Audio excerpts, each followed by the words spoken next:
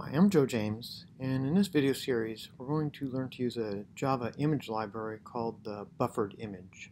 So we're going to do a variety of different things like that. There are other image libraries that are probably more easy to use and higher level that allow you to do more work with less code. So you could, for example, use OpenCV if you just need one that has built-in machine learning functions and doesn't involve a lot of code. But I think the benefit of learning to use images in the buffered image library is that you're going to learn to access pixels, to manipulate pixels, and to basically write image filters is what we're going to do. Writing image filters from scratch and accessing individual pixels and editing those one by one. And we're going to see how the data structures and the algorithms behind the scenes work. And then we may also get into some machine learning code as well. So hang with me if you want to learn how to write your own image filters. It's going to be pretty cool. We're going to be able to convert filters to black and white, pixelate an image, resize an image, variety of things, brighten an image. So I'm going to have a series of videos that teaches you how to do all of that using the Java BufferedImage library. And I also wrote some code that does license plate recognition. So I may also make a couple of videos on that to show you how to implement license plate recognition. Now, as with all of my videos on my channel, I provide all the code downloadable on the link down below, which is my GitHub site. So GitHub/JoeAJames. You can get all the code, you can download it. I strongly recommend that you download the code, play with it, and adjust some of the settings, use some of your own images, and play with the code and learn how to use it, make edits to it. And that's really how you're going to learn how to use the code and how to write your own code. So without further ado, let's dig into first just displaying an image, okay? Loading up an image from a file and displaying it on your screen. So that's what we'll do in this video. We'll be using Sublime Text, and I'll compile and run them just at a command prompt. And I'm using a Mac computer, a MacBook. Just for your reference, we're going to use all of these imports for the whole series of videos, so I just put them all right up front. You can just add all the imports for all of the video series. We're not going to use all of these in the first video, but don't worry about that. We'll use them in the next videos. So we'll create a public class called ImageFilter. And then we're going to have the main function. And what should we put in the main function? Well, first let's load up an image file. So our image file, I have a photo, so we'll just load that photo. So we're using a file object, and we're going to call it file, the variable name. And we're going to load up this photo.png. And that's in the same folder that the Java code is running in. So I don't have a path here. If you put it in a different folder, you need to add a path before your file name.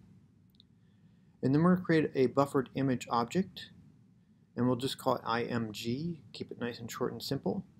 And right now it's going to be null. Now when we load an image, we need to use a try-catch block.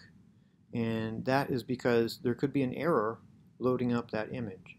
If, for example, the file is not found or it's unreadable, Java is going to throw an exception. So we're going to put this inside of the try-catch block. And what I like to do is just put inside the try block only where Java might throw the exception, which is in reading the file.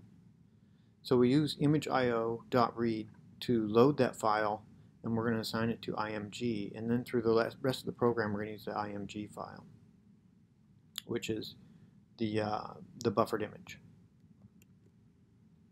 And then if we catch an exception, we'll just print a stack trace. So it's a pretty simple try-catch block with just loading the images, all we're doing inside of the try. And then we'll check and see, hey, did this image, is it null still? If it's null, then we know that there was an exception, and we're gonna stop there. But if assuming we loaded the image successfully, we're going to display the image. We're going to write a function called display, and we're going to pass in this buffered image to it. So next, we're going to do this. We're going to write the display function. Before we can run this, we have to do that. So the display function will display, it will pop up a JPanel, and it will display our image in it. So public static void, we're not going to return anything, we just want to pop up a JPanel. And this is going to be using Swing Java, which you probably saw up here in our imports, Swing. That's the library, the most commonly used Java library for user interface, so Windows. So buffered image, that's what we're going to accept we pass in. I'm going to use the same variable name inside my function here. And this is just a simple print statement saying, hey, we're going to display an image. That means we made a function call to display. Next, we're going to create a JFrame and a JLabel. We instantiate two objects, a JFrame and a JLabel. For the frame, we need to set the size. We want to set the size to exactly the same size as our image that we passed in. So we do image.getWidth and image.getHeight. And we set the size for this frame. Now if you wanted to add other things in there, let's say a caption or something under the image or any text or anything like that, you could make it bigger. But for me, I just made it the same size as the image. Okay, now we're going to attach our image to the label using an image icon. And then we need to add the label to the frame. So this is how we do that, and I chose to use border layout center. There are different layouts that you can also try if you want to play around with swing. There are a number of different layouts you can play with. Border layout center just centers the image in the JPanel. And I usually put this in my JFrames window exit on window close. So when you click to close that image window, it exits. And lastly, you need to pack the frame, which attaches your image to the frame, and then set visible for the frame. And that's it. So now we have basically a display image function written, and we're loading an image, passing it into that function, and printing it. So I'm going to save this, and then we can run it at command prompt here. We'll compile my imagefilter.java file and hope this runs. Displaying image, and there's our image. Let me center it here. So you can see we have a JPanel with our image that just popped right up there. So that's just a small start. I hope this was helpful for you. I think we're going to build a lot on this. I'm going to add, in the next video, we'll learn how to convert that to a grayscale image, and then we're going to do a variety of other functions on it. Edge detection and a number of other things.